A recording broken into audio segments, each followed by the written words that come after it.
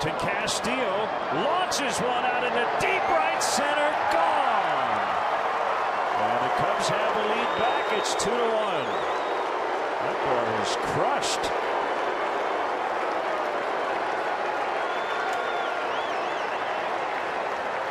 Mentioned early on, the ball carries much better here at Dodger Stadium on a warm afternoon like this, and that one would have gone any time of the day or night. Castillo crushed that ball. Take a look at our Nissan drive of the game. Breaking pitch up over the heart of the plate.